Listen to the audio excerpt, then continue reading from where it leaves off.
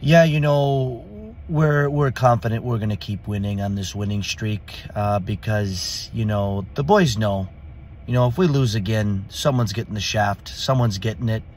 It's not going to be a happy locker room if we lose again. So we're on a 5-game winning streak. I told them before this winning streak that if we lose again, someone's getting it. Someone's getting their shit tossed. And so we're just trying to keep it going and keep the winning streak alive. But someone will be getting the shaft. And I think they're scared shitless. That's why we kept winning. And that's why we're going to keep going and keep rolling tonight. The boys know they lose, something's going to happen. So they know.